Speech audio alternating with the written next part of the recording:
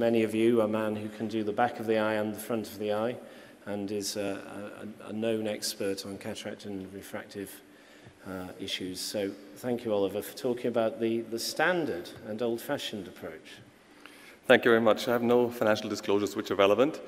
I guess you two, Alistair and Jan, had a good laugh when you gave me the topic of the AC IOL, because it's a little outdated, and that means also boring. It's like a dead duck. So thank you very much for that. My last AC IOL was actually in 2009. We don't have an AC IOL lens bank anymore since several years. But now obviously I had to go into literature, and we'll see. But I want to talk about the types of AC IOLs, essentially the history of AC IOLs, because that's relevant, because many of the lenses we're explanting today are actually quite old AC IOLs. Then about the adverse events, and also about refractive outcome, just briefly at the end. So here you can see the first lenses out in the 50s, Stampelli, Choice, Dunheim, Ridley, severe corneal decompensation, severe uveal reaction because of erosion of uveal tissue, a lot of inflammation. Then Baracare came out with an open AC IOL with nylon haptics, and these actually biodegraded and caused decentrations and also other problems. And then came also some sort of closed loop haptics with semi-flexible loops, but again, problems with the iris and also uveitis. And then essentially came at some point the flexible open loop haptics.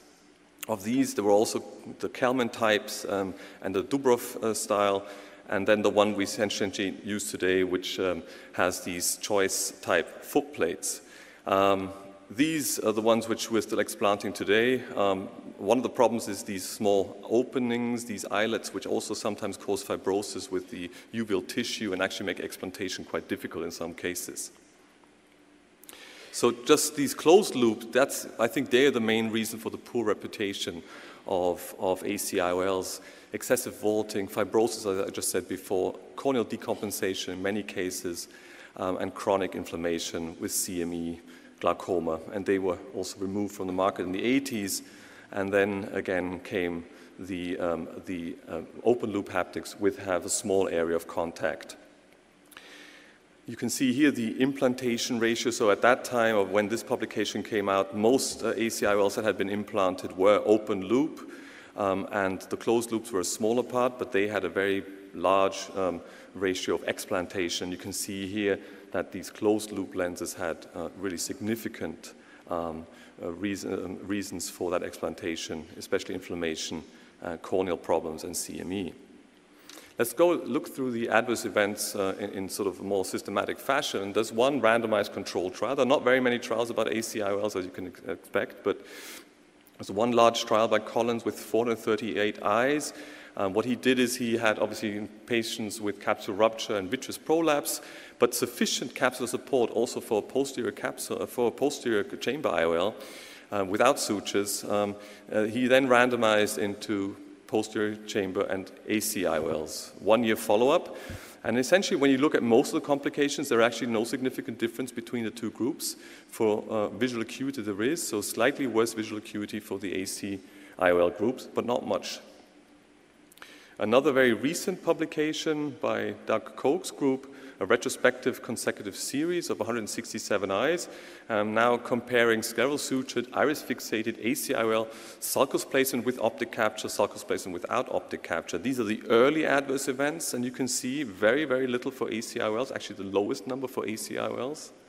If we look at the later adverse events, we can see that these are a little higher, but still quite low. So they actually summarize that obviously sulcus placement is the number one what you should aim for, but that the three others, whether scleral sutured, iris fixated, or AC IOL, actually are pretty much the same, not much more difference. And actually scleral sutures seem to have higher complication rates on adverse events in this series. Now sizing is obviously an issue with AC IOLs. The sort of rule of thumb is take the white-to-white diameter and add a millimeter.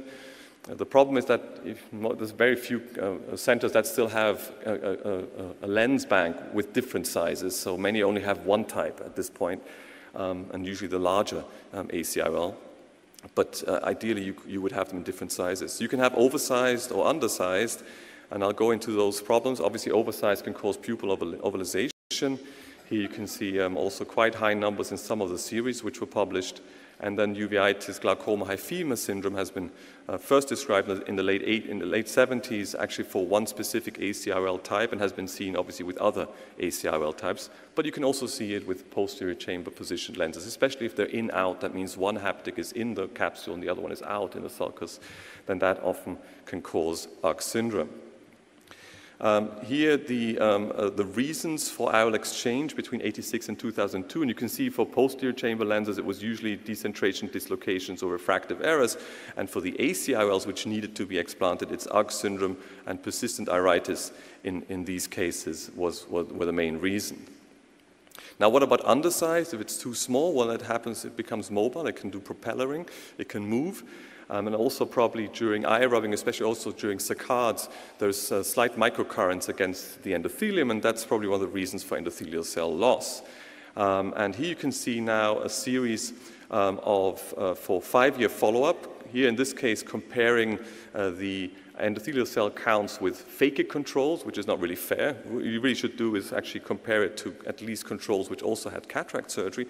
And you can see here for primary ACIOL, with that control group, there's actually no difference at 5 years. Only for secondary implants, there was a slight difference.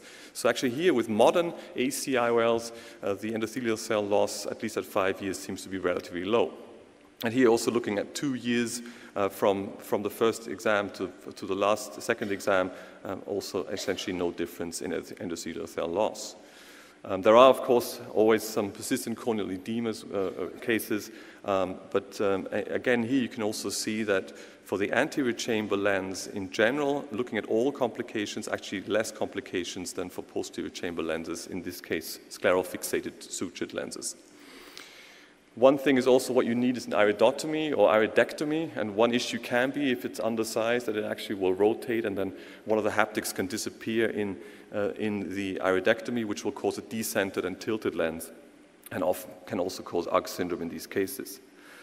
There is one small series of 8 patients with actual suturing to the iris to actually stop rotation of the lens, but propellering of the lens, which would be an option if you don't want to explant the lens.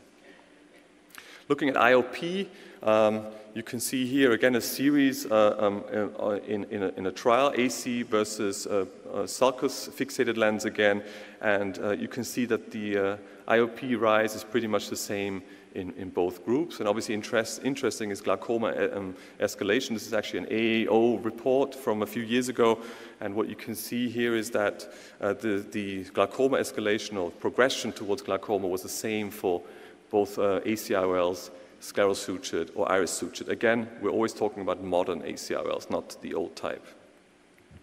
Here, refractive outcome, the paper by Brunnen again, and what you can see here is within plus or minus a half a diopter, within plus or minus 1 diopter, and you can see here we're actually very, very close to all the other types, whether it's suture fixated, iris fixated, or scleral positioning with or without optic capture.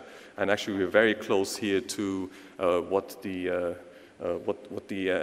UK defines as where we should be for capsular bag positioned lenses. So these are the pros and cons, the way I would summarize it. I think ease of insertion is clear. ACIOLs are the easiest to insert. That's also what we would like our trainees to use at the beginning. Obviously, as both scleral fixation and iris fixation is a little more fiddly. The operating time is probably the shortest for the ACIOL, although a retropupillary iris artisan lens can also go in very quickly. Incision size is obviously something which is good for the scleral position because you can use foldable lenses. You will need an iridectomy or iridotomy. For the ACIOLs, you don't need that for the other two. Centration is usually very good, which can be a problem and a bother with the other two. Subluxation doesn't happen here, but can happen here because of suture breaks, as Jeremy just pointed out before, or also here desenclavation, especially the patients have trauma to the eye after surgery. And corneal decompensation is what we just have in our minds as being one of the main drawbacks of ACIOLs, and the question really is, in the studies, it doesn't really come out with modern ACIOLs, so it's obviously something which is still a little questionable in uveitis and UG. again, may also be a problem with scleral lenses, at least according to the literature. So to conclude, they have a poor reputation, especially due to the corneal decompensation after many years. I believe with modern open-loop ACIOLs that may be significantly better. My personal preference is in younger patients, sulcus fixation. I use the Yamane technique myself, which works very well and is quick. Older elderly patients with a good iris, with normal iris, not floppy iris, I tend to use a retropupillary iris claw lens. But I must say, modern ACIOLs are absolutely acceptable and don't seem to be a dead duck in my eyes anymore. Thank you.